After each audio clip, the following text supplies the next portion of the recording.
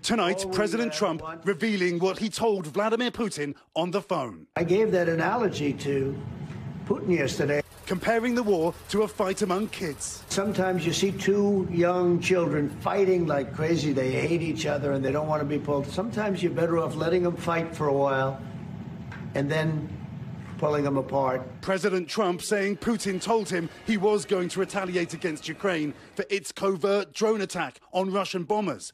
Trump saying he asked Putin not to strike Ukraine. I don't like it. I said, don't do it. You shouldn't do it. You should stop it. New images of that drone attack show two valuable Russian spy planes targeted and possibly damaged. The drone bounces off the plane's radar while Russian bombers are on fire. Ukraine says its drones put pressure on Putin to compromise. This is the big one. And tonight, NBC News with rare access to Turkish drone manufacturer Bayraktar that supplies Ukraine. We act on principle.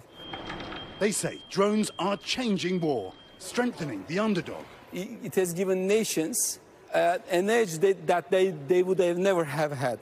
Unlike the small drones used in Sunday's operation, Bayraktar's drones are at the top end of the market. They've just tested a drone in the Black Sea that can launch from a carrier. Their TB2 drone helped Ukraine resist Russia in the early stages of the war. Would you say this drone saved Ukraine? Well, it helped. It gave a lot of hope. And now they are equipping drones and aircraft with another 21st century disruptor, AI. There's technology in this hangar so advanced, they've asked us not to film it. Like unmanned fighter jets. Combined with AI, it's an arms race that is just beginning.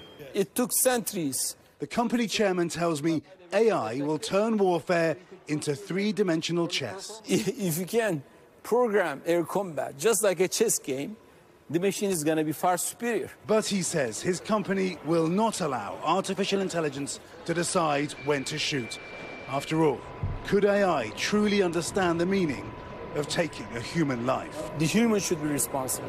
The operator should always be in charge of the firing decisions. All right, Keir Simmons joins us now. Keir, these new technologies are changing war. We see that from your report. And the staggering human cost remains, right? We touched on this yesterday a bit, right? That new report out there that there's been 1 million Russians either killed or wounded in this war. I know you have some new reporting on that. Yeah, that's right, Tom. I know that number really struck you this week. I think it's going to really stun many of our viewers. This is from the Washington-based Center of Strategic and International Studies. To break down that 1 million number, they say as many as 250,000 Russians are dead. They call it a sign of Putin's blatant disregard for his soldiers. They say Ukraine has sustained nearly 400,000 military casualties, with between 60,000 and 100,000 deaths. To put that in context, Tom, no Soviet or Russian war since World War II has even come close to Ukraine in terms of the fatality rate. As you say, Tom, war is changing, but the price of war, it doesn't seem to be.